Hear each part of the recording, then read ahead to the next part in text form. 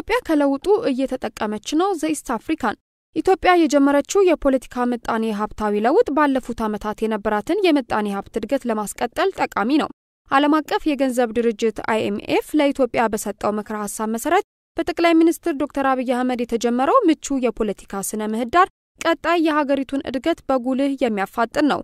ባለፈው የአውሮፓውያኑ ዓመት ተገትቶ የነበረው የሀገሪቱ ምጣኔ ሀብት 7.7 ከመቶ ጥቅል ሀገራዊ እድገት አስመዝግቦም ነበር። በተያዘው የአውሮፓውያኑ ዓመት ግን እድገቱ ወደ 8.5 እንደሚያድግ ያለውን ጠንካራ ፖለቲካዊ መሻሻል መነሻ በማድረግ IMF ትንበያውን አስቀምጧል።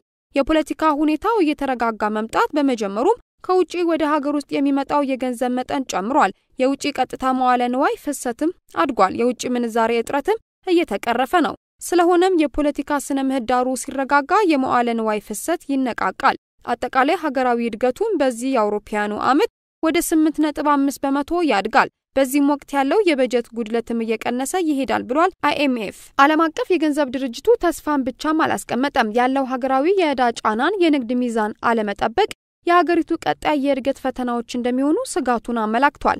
በተለይ ኢትዮጵያ የዕዳ ማራዘሚያዋ ጊዜ እየጠበበ የመጣ በመሆኑ በቀጣዮቹ ጥቂት ዓመታት ከፍተኛ የብድር መመለስ ጫና ውስጥ ትገባለች። ይህም አንዱ አይነተኛ ፈተናዋ እንዳይሆን ተሰግቷል። በአውሮፓውያኑ 2016 እና 2017 የኢትዮጵያ የዕዳ ጫና ከዓመታዊ ምርቷ 57.2 ከመቶ ነበር። በቀጣዩ ዓመት ማለትም በ2017 እና 18 ወደ 60 በመቶ አድጓል። ይህም በጥቅል ከ26 ቢሊዮን የአሜሪካን ዶላር በላይ ዕዳ አለባት ማለት ነው። አሁን ያለው የዕዳ ጫና ለተወሰነ ጊዜ በዚሁ ከቀጠለ ኢትዮጵያ አደጋ ውስጥ ትገባለች ብሏል IMF በምክረ ሐሳቡ። ከዚህ ቀውስ ለመውጣት ኢትዮጵያ የመንግስት ዕዳን ወይም ብድር መቀነስ፣ በተለይም የተራዘሙ ብድሮችን መምረጥ፣ የታክስ ገቢዋን ማሳደግና የውጭ ንግዷን ማሳደግ አለባት። ይህም የዕዳ ጫናዋን ተጋላጭነት ይቀንስላታል።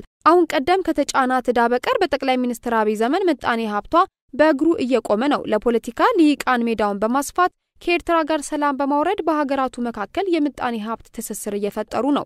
ይህ የውጭ ቀጥታ መዋለ ንዋያን የግል ዘርፍ ተወዳዳሪ ለማድረግ አጋዥ ነው።